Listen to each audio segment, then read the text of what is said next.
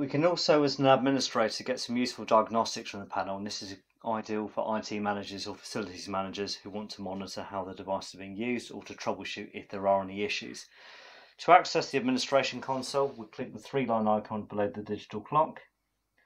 In grey writing just at the bottom here on the information screen, we have the words admin login. If we click this, using an administrator level PIN or RFID, we can then access the console.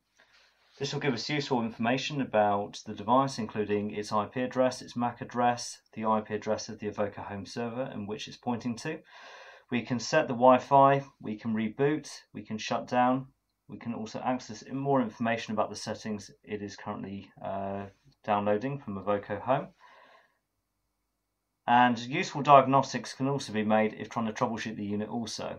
If we click diagnostics, we can diagnose certain things like whether the lights work. We can diagnose red lights. Okay, and each time we'll get a confirmation. Green light. Again, confirmation should come up shortly. Also, other useful features as well with the ability to test the touchscreen. So we can click on different areas of the unit and we can test that the points of touch are working. And also for network connectivity, we can also test the ability to ping Google, the ability to reach the Evoko home server, and the ability to reach an NTP server as well.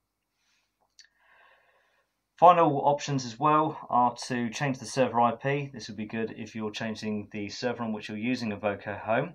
Alternatively, if you are moving the panel to a different room or assigning it to a different location, you can also change the room by clicking Change Room, clicking OK, and the list of different rooms that we've got set up on Evoko Home are all chosen from here.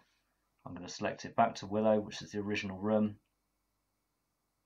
let that download, and then we return back to the panel.